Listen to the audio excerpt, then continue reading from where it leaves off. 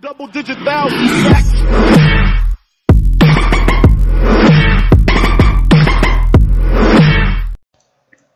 Hey guys, we are back again with another video in the Passive Crossover Designer series, and in this video we will be talking about phase.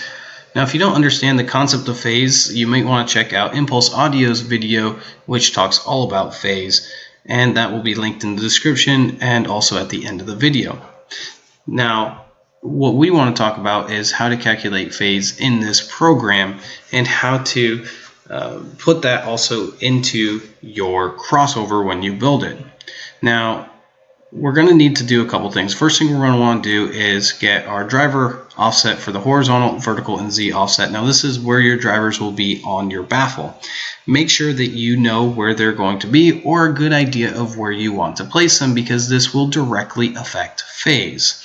Now you may notice that there's two woofers here. Well, that's because we're doing an MTM configuration.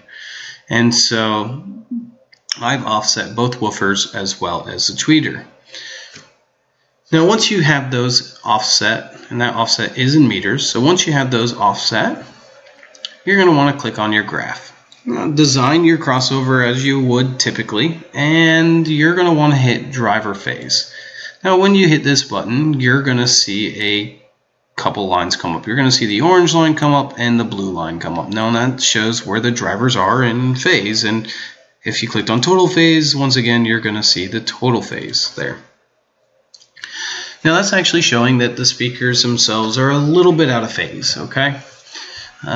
We have them at 2100 and 4000 respectively, and anything in there can really have cancellation waves. And so if you pay attention to this, especially the 2100 to 400 and a little bit after, you're going to notice it's not quite where it could be. It could be a little bit better. Now why is that the case? Well, there's a couple reasons why that's the case. First reason why that might be the case is we might need to change our offsets of our tweeter and woofer, because as we already talked about, that can directly affect phase.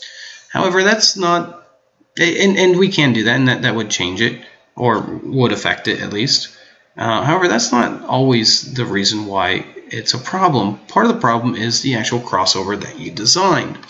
And in particular, I'm going to show you one of the misconceptions of crossover design, and the misconception is that the crossover needs to be crossed over at X hertz. So for example, or X frequency. So for example, we need to cross over at 2500 hertz, and if we and so that means both the tweeter and the high pass need to be crossed over at, both the tweeter and the woofer need to be crossed over at 2500 hertz. Well, let's be honest, that's not always the best case scenario.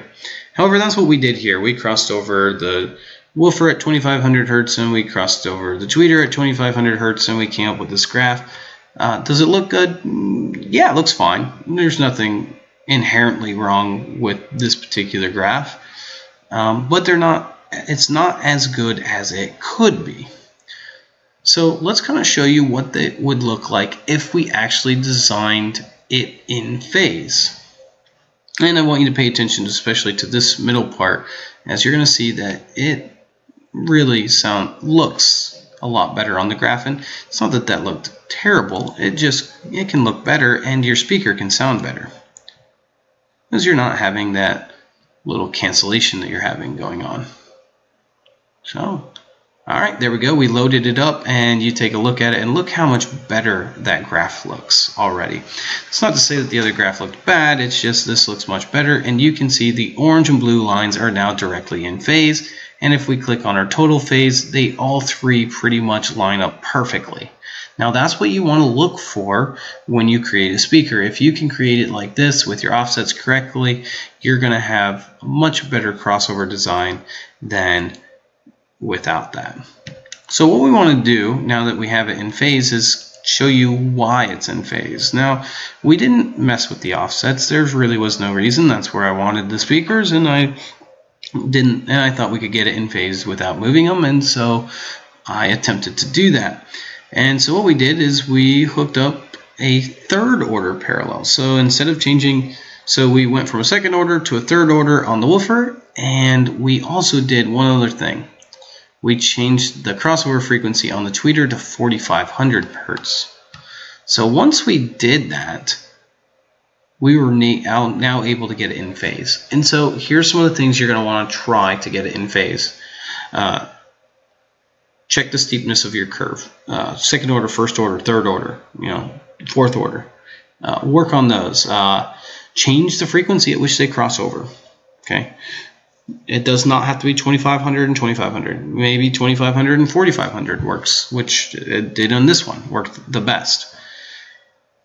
Once you start messing with those, you're going to start getting a much better graph like we got here. And you're going to start being able to create crossovers that are in phase and won't have those cancellation waves that you might be getting otherwise. Alright guys, I hope that you understand phase a little bit better and now how to calculate it into your speakers and your crossover design.